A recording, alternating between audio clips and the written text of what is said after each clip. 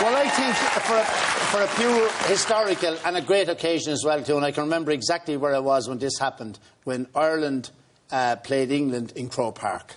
I can remember that so clearly. It's a monumental thing to think that the GAA, who sort of, whatever you like, were maybe a little bigoted early on when I was a young fella. If you played soccer and played rugby, you weren't allowed to play GAA. Here they are, being magnanimous, opening up their sitting room, as you call it, for to let in a foreign game as they were concerned. England playing Ireland, the national anthem, and the way the Irish people behaved. They stood there in silence as God Save the Queen.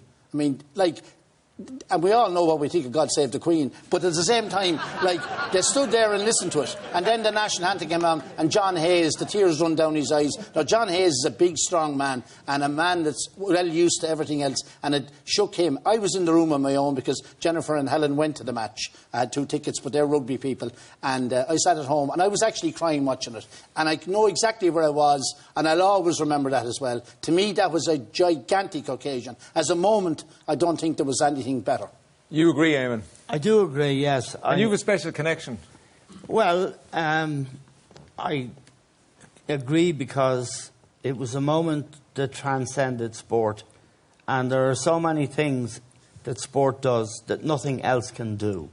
And on that day, at that moment, I think sport articulated the feelings of ordinary Irish and English people. The Irish people were incredible. There wasn't a word. And then the English players stood. And what we were saying was, we don't want to fight. We don't hate you. And they were coming here and they didn't hate us.